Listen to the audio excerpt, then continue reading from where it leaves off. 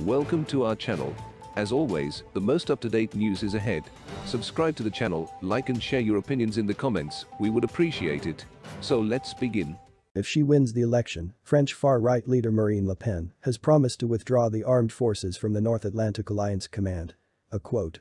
"If I am elected president, I will withdraw from NATO's unified command, but I will not give up Article 5 on mutual defense," the politician said at a press conference on her foreign policy program. She stressed that she would not be contributing French troops to either the alliance's unified command or to a future European command.